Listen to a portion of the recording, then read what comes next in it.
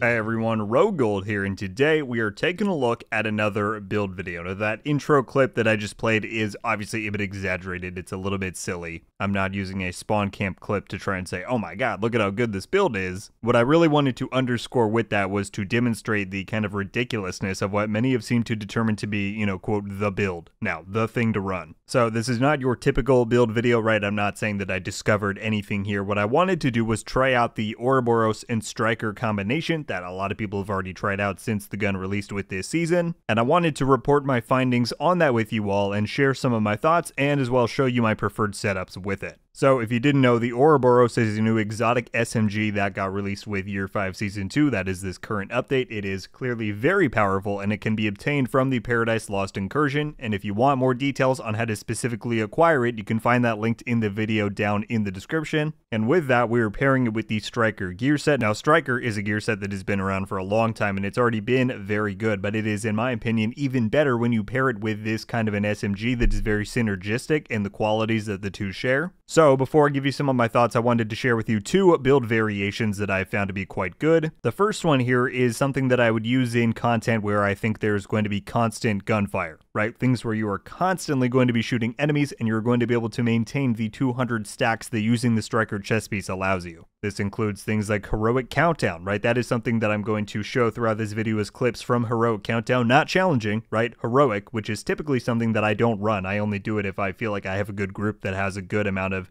chance to succeed there. Because it's not really Heroic difficulty from the open world because it's scaled to 8 players, so it feels more like Heroic Plus, right? It feels more like the enemies you'd find in an incursion or in a raid. But as you'll see, when it comes up, this thing just tears through them. And that's because we're using the 4-piece Striker with the chest piece and the backpack, so we can get up to 200 stacks at 1% weapon damage, so up to 200% damage when you get that fully built up. We've got the Sombra holster for even more crit damage and the Coyote's mask for even more crit damage because we're almost always going to be fighting at that close range distance. So in total, we're getting 55% crit hit chance and 165% crit hit damage, and that goes to 190 when you're using that with Coyotes. So all you're going to want on this build is damage everywhere and crits on all of the main attributes and mods, and that in total gets us to 55% crit hit chance and 165% crit hit damage. And that will jump up to 190% crit hit damage when you're proccing the close range Coyotes buff. So like I said, Heroic Countdown, something where you can confirm that you're going to be getting those hits all the time throughout the activity. That is kind of a build that I would recommend. Otherwise, for more general use, right, Heroic Control Points, missions, other things that you're just doing more casually in the game, this is a setup that I would recommend. Very similar concepts, right, for Strikers, 1 Gruppo, and Coyotes, but instead we're using the Gruppo chest piece so we can get Obliterate. This allows us to get still 100 stacks of Striker with the backpack, so up to 100% damage. But you can simultaneously build up the Obliterate stacks, and that is something that is much easier to maintain than it is 200 Striker stacks. And in total, that will get you 125% when you combine Strikers with Obliterate, and then we're still getting all of those crit bonuses from using Gruppo, Coyotes, all of that. So again, damage, crit damage everywhere. If you want to run a little bit of armor on here, you can. I think I have one piece of it there. It really doesn't matter. It's whatever you want. In total on this, I'm getting close to 55% crit hit chance, 161% crit hit damage, and that goes up again to 186 with the Coyotes close range buff. So again, if you want something for more general use, this is typically what I would recommend. So as you can see in this gameplay, and as you'll continue to see, whichever variation you want to use in whatever content across the game, this setup works incredibly well. Does it work too well?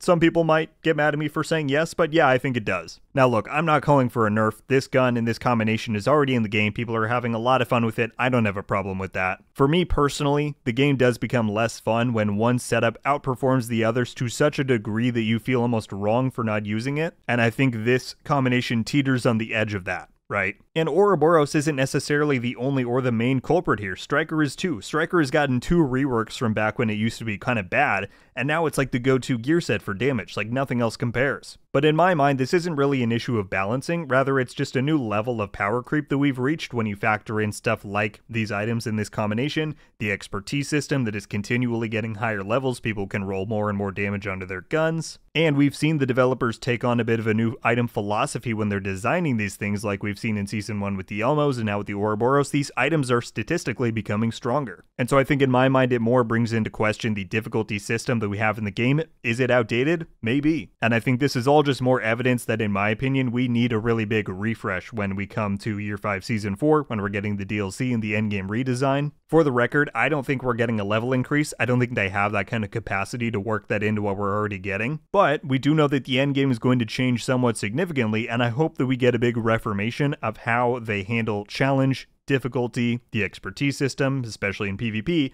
all of that stuff. I hope that is all addressed when we're looking at this new endgame after Season 4 releases. But I digress, that is a bit of a side topic. That was a look at this new insane build combination that is now possible as of Year 5 Season 2. Like I said, I don't think in the immediate future they're going to make any changes here, so go out and have fun with this. It's certainly a lot of fun to tear through enemies the way that you can with it. And yeah, let me know your thoughts on this whole deal, whether or not you have the Ouroboros and have made this build and you've tried it out, or you're just spectating, and what are your general thoughts on kind of what I'm saying about difficulty in the game, all of that. Let me know down below. I hope you enjoyed the video. If so, and you want to see more content like it, then be sure to click that subscribe button down below. But that's going to do it for me today, everybody. Once again, thank you all so much for watching.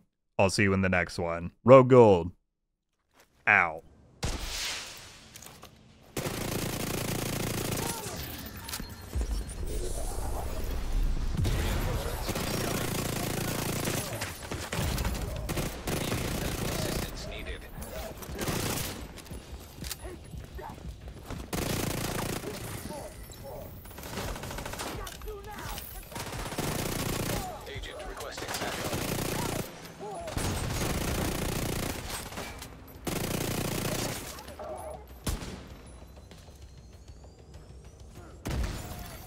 Detecting additional hostile contacts.